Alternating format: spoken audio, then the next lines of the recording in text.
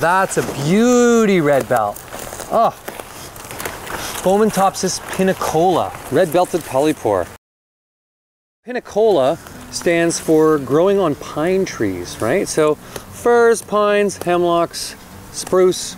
This mushroom loves all of those types of trees. So most of the medicine is in the outer growing ring and in the spore pad and the tubes underneath there. Just so common and easy to find that we know we can find medicine out of it. I'm gonna pull this one off the tree. If we do that, we wanna either cut around, so we're not gonna damage the bark, get in there and sort of pop it off, like that. We pulled a little bit of bark off here.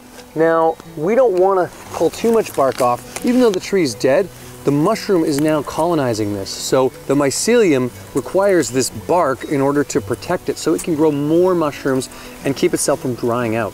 So a little bit like that, no big deal. But when we're pulling them off, if we rip a lot of bark off, we might have major issues in seeing that tree produce more mushrooms in the future.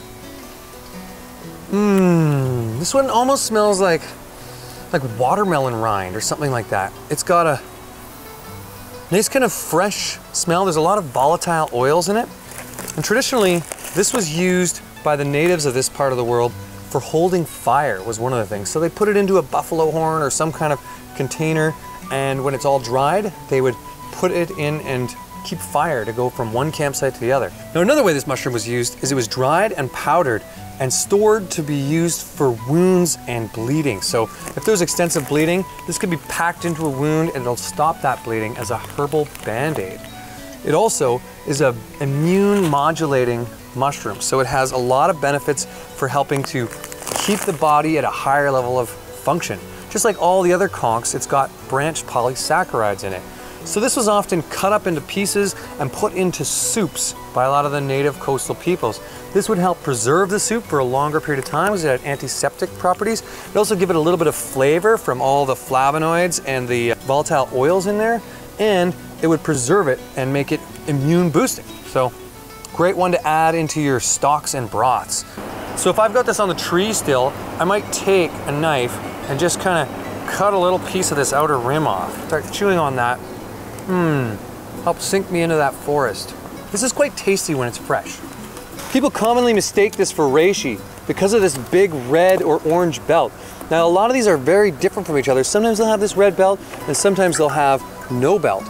But it's pretty easy to tell what they are based on their hardness, their brownness, and when you score the underneath, you don't get any markings. Here's some pretty nice red belts. Love these, Fomentopsis pinicola. See how healthy and strong that one is.